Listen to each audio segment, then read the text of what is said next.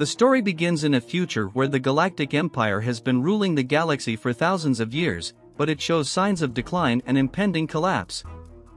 Hari Seldon, a brilliant mathematician, develops psychohistory, a science that predicts the future behavior of large populations. Seldon predicts the fall of the Empire and establishes the Foundation to mitigate the ensuing Dark Ages. The Foundation is established on the planet Terminus, tasked with preserving knowledge and technology to ensure a faster recovery after the Empire's collapse. The story follows the early leaders of the Foundation as they set up the organization. As the Foundation grows, it faces challenges from neighboring planets and factions seeking to control its resources and influence.